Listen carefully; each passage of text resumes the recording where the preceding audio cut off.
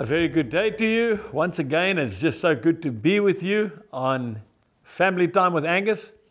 I want to speak to you today about a new song. My friend, have you got a song in your heart? You say, Angus, I'm feeling so flat. I'm feeling so down. I'm feeling so discouraged. Well, listen to this message. Okay, we've entitled it A New Song. God wants to put a new song into our hearts. Now, in order to do that, we need to wait upon the Lord. Isaiah chapter 40, verse 31. Those who wait upon the Lord shall renew their strength. They shall mount up with wings like eagles. They shall run and not be weary. They shall walk and not faint. One of our favorite scriptures on this program, is it not? Waiting upon the Lord for a new song. Now, in order to wait upon the Lord, you need to be patient.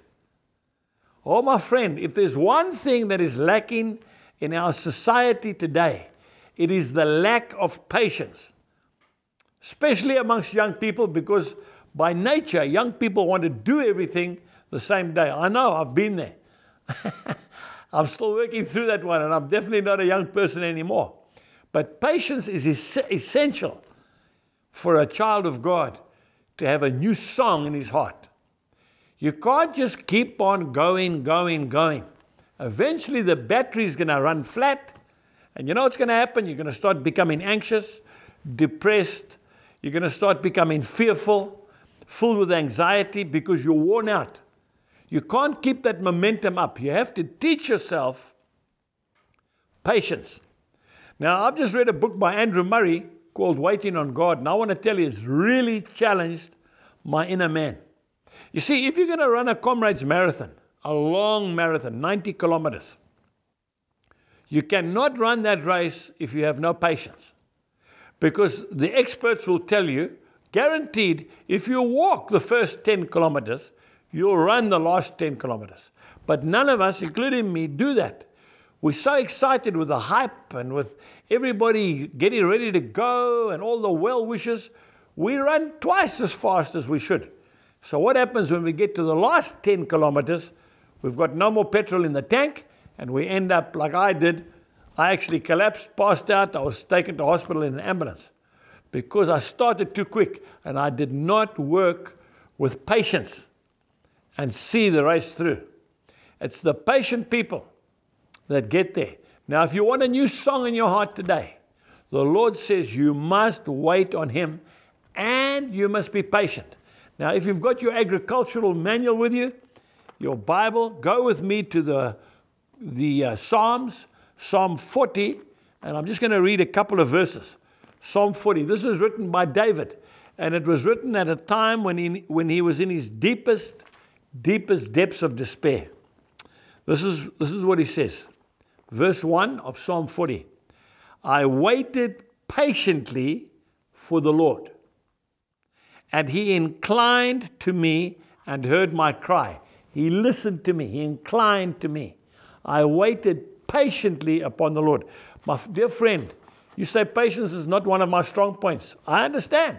I'm an impulsive person by nature as well, as you well know. I want to tell you, poor people, that's right, disadvantaged people, handicapped people,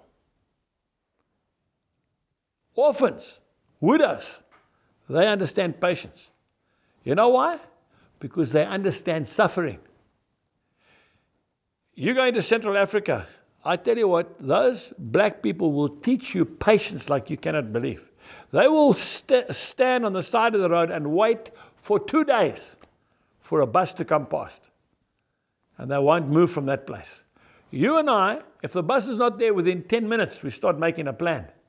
And that's why we don't have a new song in our heart. The Latin word, according to Andrew Murray, for patience is suffering. Yes, patience is suffering. So when you understand how to suffer, then you become patient. You see a man in a wheelchair. You see a blind man. You see a man who can't hear properly. Tell me, what do you see in their lives? They've all got the same quality. What is it? They are patient people. Have you noticed that? They'll sit in that wheelchair and they'll just wait their turn. And they'll smile. And you'll come and say, can I help you? No, it's okay, thank you. I'm just waiting for somebody to come. A blind man, he'll stand there and he'll wait. Can I help you across the road, sir? Thank you very much. Give you his hand and you walk him across the road. You go to a ward where there are terminally ill people. You'll see patient people. Normally got a smile on their face. They're normally more at peace than you and I. Why? Because they understand suffering. Suffering makes you patient. Okay? Paul, the apostle, understood that. If you look at his life story before he got saved, he was a very impatient, impulsive, intolerant man. He was an angry man. His main objective was to kill Christians. And what happened? He met the Lord Jesus Christ, and the Lord says, you're going to see how you're going to suffer for me. Paul was stoned at least twice. When they stone you in Israel in those days, that is the death penalty. He got up from those stonings and he was found preaching in the town the next day. Can you imagine what he must have looked like? A bloody mess, probably a broken nose, closed eye, black and blue all over his body, preaching the gospel with patience. Now he said in Romans chapter 5 and verses 3 and 4, I rejoice in my suffering. Folks, have you ever heard a person say that? I rejoice in my suffering. I'm happy because of my sufferings. Because suffering produces patience, patience character, and character hope. So I rejoice in my suffering. You sit in there and you say, Angus, I want God to make me patient. I'll pray for you at the end of this program. But I'll tell you what's going to happen. You're going to suffer. Because it's when you put something in the fire and it comes out, it's pure. All the dross and the rubbish is burnt off it. Some of the most impatient people I have ever met in my life are normally people who have never suffered. Okay? They have been blessed with amazing health. They come from a very wealthy background. They've never had to wait for anything. Everything is at their fingertips. Okay? They are popular. When they go into a party, into a meeting, everybody comes and greets them. Those are often, not always, but normally very impatient people. They don't tolerate people that make mistakes very easily. I want to ask you a question, sir. And I'm talking particularly about Southern Africa, but it could be anywhere in the world. If you are on the highway and your motor car breaks down, who are the first people to stop and help you? Now just think about this. Is it the man in that big Rolls Royce? In that massive BMW? In that Ferrari sports car? Does he normally stop and help you? Not normally. Yes, you get exceptions, but not normally. I'll tell you who will stop is a guy with an old, broken down, dilapidated motor car. He'll pull over, he's probably got his chickens in the back and his wife and his kids, and he's got his spare wheel tied on the roof with some wire. He'll stop and he'll say, can I help you please? Why? Because he knows what it's like, because he breaks down on the highway regularly as well. You understand what I'm saying? Patience comes through suffering. If you're sick in your bed, who's the person that really, really sympathizes with you? I'm not talking about the super spiritual Christian who walks in and says, praise the Lord, hallelujah, I've arrived. I'm going to read you 5 scriptures, lays his hand, his mitt on top of your head, pours half a bottle of healing all over you, prays the prayer of faith that says you'll be fine, and walks out. No, no, no, no. It's probably a man that'll come in. You know, when I collapsed in that Comrades Marathon, I was running that Comrades Marathon for a young lady who had broken her back. She had fallen off a 3-story building. She was paralyzed, and God has healed her. She came up the steps of that hospital, and she walked up to my bed, and she just put her arms around me, and she gave me such a beautiful hug. And she said, I'm so proud of you, Angus. As far as I'm concerned, you finished the Comrades Marathon. By the way, I was 14 kilometers short. I'd run 74 Ks. See? Now, the other people came and they lectured me and they encouraged me and they joked, but she came and put her arms around me. Why? Because she understood suffering. And suffering produces patience. Now, let's just read what a man who'd messed up big time. He had been totally, he had actually committed adultery. He had committed mass murder. He was a liar, and his name was David, and he was the apple of the Lord's eye and a man after God's own heart. You go and work out that one. That's for another message. Okay, he was totally messed up. Right? He had made Bathsheba pregnant. Okay? She was carrying his child, his top general Uriah the Hittite. He had him murdered and his whole division to try and clear the ground, and everything was sorted out until Nathan, the prophet of the Lord, came and said, by the way, God says he's not going to kill you, but he's going to punish you for what you've done. And he told him everything. I waited patiently for the Lord, and he inclined to me, and he heard my, not plea, cry. He heard my cry. He also brought me up out of a horrible pit, out of the miry clay, and he set my feet upon a rock, and he established my steps. He has put a new song in my mouth. Did you hear that? I'll say it again. He has put a new song in my mouth. Praise to our God. Many will see it and fear and will trust in the Lord. Now there's a man who loved God so much, folks. He used to speak with God. He wrote most of the Psalms out of the book of Psalms. He used to look after his father, Jesse's sheep, on the mountains and sing songs to God and commune with God all day long. And he fell. He fell in a moment, and he went right into that miry pit. He was in trouble. He suffered. See? But through the suffering, he became a patient man. Same thing happened to Moses. Moses was so impulsive, just like you sitting there watching this program, and like me. Moses was so angry with that slave driver in Egypt because he was beating the children of Israel that he killed him. He just killed him there and then. That's impatience. How many of you watching this program are battling with a bad temper? Well, I'm going to pray for you at the end of this program. Angus, I get so angry, man. And I just want to tear the place apart. That is unacceptable, sir. I don't care whether you're born again, spirit-filled, speak in tongues, been baptized, you lose your temper, unacceptable. Because your children and your wife are suffering because of that. And your workers, your employees, because you are impatient and impulsive. That is not a godly trait at all. That's what the devil does. The devil gets you so wound up, you see. You're running on that treadmill that you just want to explode. And people always get hurt. Today, we're going to ask God to put a new song in your heart. He's going to fill you with patience, but it's going to come through suffering. Now, the question is, see, are you prepared to go through with the remedy? A lot of men come to me, and women, please, Angus, pray for me, that God will take this temper, this angry spirit out of me. I say, yes, I'll pray. I'll pray that God will make you a patient person. See? Now, that might cost you something. See, Jesus says, if your eye is causing you to lust, take it out, your eye. Gouge it out so that you may go to heaven. You won't have two eyes, but you'll get to heaven. If your arm or your leg is causing you to commit sin, cut it off so that at least you can get to heaven. So if you say to me, Angus, I want this temper of mine to be dealt with once and for all. It's cost me a marriage. It's cost me my business. It's cost me so much. Maybe some of you are watching this program, you're sitting in jail. You say, my temper put me in jail. I killed a man because of what he was attempting to do to whatever. See? Now, I'm going to pray that God will give you patience. And patience will come through suffering. And I tell you something now, a patient man has got no temper. Oh, no. Because he counts the cost before he makes a decision. You know, I just wish that when I was 30 years old, I knew what I know now. And this is not a joke.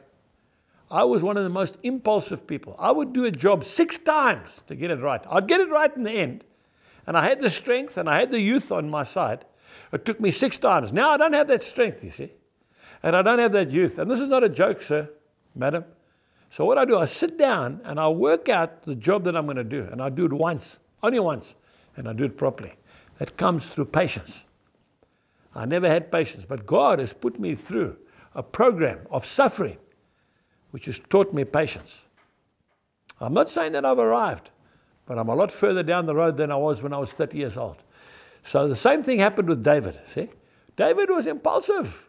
Can you imagine when he killed Goliath? Do you think he sat down and took his time? He went straight at him and he killed him. But you see, David's impulsiveness cost him. He saw that woman bathing in the afternoon, and straight away he just went and he lusted after her and he slept with her and made her pregnant. Messed up everything. See, when he was older, he didn't do that. No. See that woman down there? She's bathing. He'd look at her. That's temptation. All of us are tempted. Jesus was tempted too, by the way. That's not a sin. That's temptation. He looked one time, turned around, walked away. See, that's it. When you look a second time, that's lust. And then you're caught by the fowler's snare. The devil's got you. Now, when you become patient, you see, you suss things out. That woman does not belong to me. That is somebody else's wife. I shouldn't be looking at her. I shouldn't even be anywhere near her. I'm going. See? Listen to what he says here. He says that the Lord has put a new song in his mouth because the Lord redeemed him. Now, this is what Andrew Murray says. He says, true patience is so foreign to our carnal nature. It's not a natural thing to be patient. No. It's go in there and take it. It's mine. I deserve it. I'm taking it. I'm going to be first in. I'm going to get the main helping. I'm not going to be left out of that tube train when the doors close. I'm going to push my way in. See? That's an impulsive person. A patient person will take a step back. I'll wait for the next train. And I tell you what, that's what makes people sit up and notice you. It's not babbling on. It's not preaching. It's when they see those fruits of the Spirit, patience, long-suffering, loving kindness, selflessness, okay? But patience is essential to our faith. Without patience, your faith is not going to last. Remember, I've just told you, patience is the Latin word. The Latin word for patience is suffering. So when we try to resist authority or power put in place over us, then we resort to patient endurance. Okay, I'm going to say that again because maybe some of us didn't get that for the farmers. Okay? When we try to resist authority or power put in place over us, then we resort to patience and endurance. Okay? So when somebody is being put in authority, so you've become a Christian, and the Lord says to you, I do not want you to be impulsive anymore. You say, well, how am I going to achieve this? By patience and by patient endurance. So waiting on the Lord, getting up in the morning, having your quiet time. You know, I met with a couple here yesterday and the lady's gone through some depression. And I just asked her, just very, very gently, I said, how's your quiet time in the morning? No, well, I read my Bible. I said, yeah, but do you read it systematically? How much time do you spend with the Lord? See, folks, that requires patience. You get up in the morning, oh, I'm going to be late for work today. So I'm just going to have my quiet time, but I'm making the breakfast for the kids. And I'm getting my husband ready for work, and I've got my Bible on the kitchen table, and I'm reading it. Madam, forget it. It's actually an insult to God. Because you wouldn't do that to anybody else. You wouldn't do that if they wanted to come and meet you. You need to get up in the morning. That takes patience. You need to wait on the Lord. The Lord doesn't just speak to you. Sometimes you have to get your heart in order. He says, I'm not going to talk to you because you're not listening to me. Well, you've got to spend a half an hour doing what? Just meditating, listening to some Christian music, just keeping your eyes closed and just thinking about the Lord, getting rid of any sin in your life, confessing your sins. Angus, I don't have that time. Madam, you can't afford not to do that. That's why you're battling with depression. That's why you're on those tranquilizers. Because you're at your wit's end. I'm telling you how to do it, through patience. That's how Paul did it. Okay, so that's how we do it. Waiting on God. That's what patience is. It's our highest responsibility. And it's that waiting on God that gives us extreme joy eventually. I love going to my quiet time room. It's my favorite place, folks, on this farm. It's my quiet time room. It's so exciting. I don't know what God's going to say to me next. It brings us perfect rest, peace, in the assurance that God is carrying on His work. That's right. Lord, you know something? You are in charge of this universe. It doesn't matter what they say about the economic situation is coming apart at the seams. The whole of Europe and America is just collapsing. There's war in the Middle East. There's disease and sickness in Africa. There doesn't look like there's any hope. Jesus says, be still and know that I am God. See? And if Christ is for you, there's no man will stand against you. But in order to hear that from God, you need patience. Even as I'm talking to you now, some of you are saying, hurry up, Angus, I've got to go to work. Folks, you're not going to listen to this message. You're not even going to enjoy it. In fact, maybe you're resenting me for it. But I'm telling you the truth in love. The only way you're going to get a new song in your heart is when you start to be patiently waiting upon the Lord Jesus Christ, okay? I just want to finish up with this because I want to pray with you. True patience is the losing of our self-will in His perfect will. See? Lord, I'm dying so that you can live. My will, no longer, Lord, but your will be done. Okay? So even as David waited upon the Lord, Jesus, okay, He brought him out of that miry pit and He put a new song in his heart. My dear friend, let us pray. Father, this is a difficult subject for me to speak about because I'm the worst culprit. I'm probably the most impulsive son that you've got. But I thank you, like Paul said, for my suffering. Because my suffering in this life has brought me patience. And I'm not so quick to throw stones. I'm not so quick to judge people. I'm not so quick just to do things and say yes. I'm now starting to say, can I come back to you? I want to pray about it a bit more. I'm sorry I can't make it now because I'm already double booked. And I'm not offending as many people as maybe I did once before.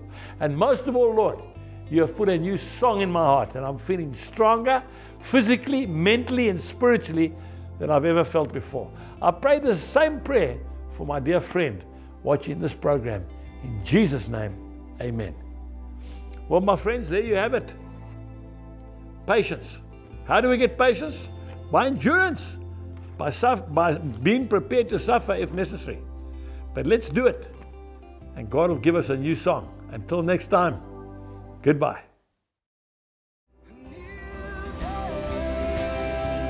Thank you for watching today's episode of Family Time with Angus Buchan.